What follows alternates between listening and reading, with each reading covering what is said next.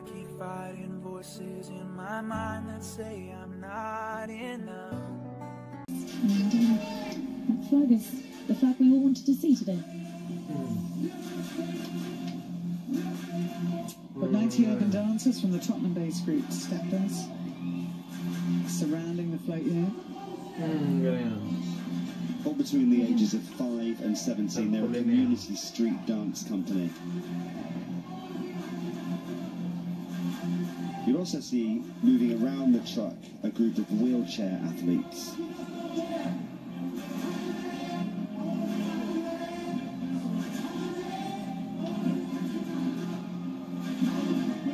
Wheelchair basketball, a really big sport, but also wheelchair rugby, and this autumn sees the Rugby League World Cup, which is the men's, women's and wheelchair competitions, for the first time all being staged on the same timeline, building up to finals in November. It's really quite extraordinary. So known as the Dream Engine, this. He's the UK pole champion, world parapole champion in 2019. This is my hometown, the place I call home, where I always want to stay, even if I'm on my own. I hear neighbors' conversations and sweet smells fill the air. And I get away from every continent's kitchen. And I get away from the royal family. Cars honking, traffic building, smoke building stress, race days, morning haze, the beauty of where I'm from, the familiar face of the truck.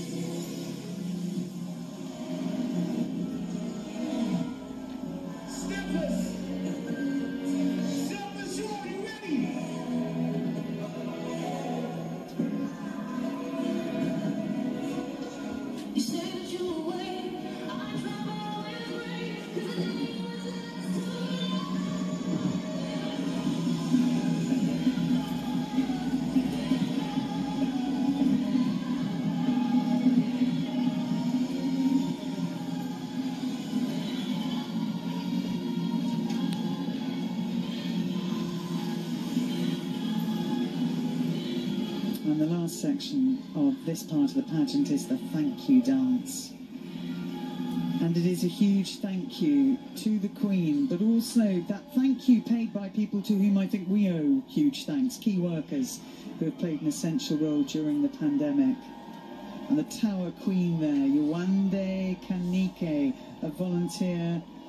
And there are so many people within this section who have stepped up and looked after other people, put other people before themselves, and really are the heart of a wonderful community. Young people as well who are taking on the challenges of protecting the planet.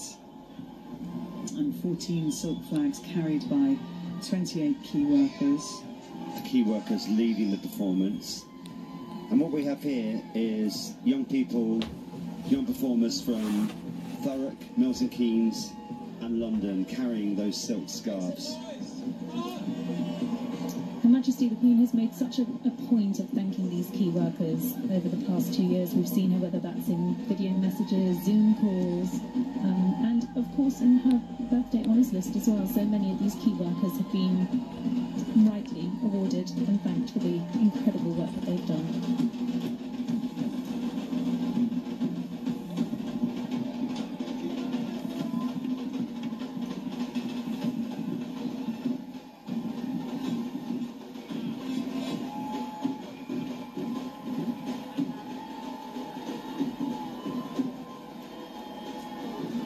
I'm so glad that, you know, there are lots of uncontrollable elements of this parade, but I am so glad that although it's grey overhead, a little bit overcast, it hasn't rained, because the silk of these flags and the beauty of the pageant, and also just the general mood, and for the spectators as well, it is so much easier when it's not pouring. Claire, we were at the Derby, weren't we? And before the royal arrival and before the races, it was bucketing it down. It was meant to rain last night. It didn't. Nothing is going to rain on Her Majesty's parade. I have been checking the weather every single day for about 2 weeks, but it's held off.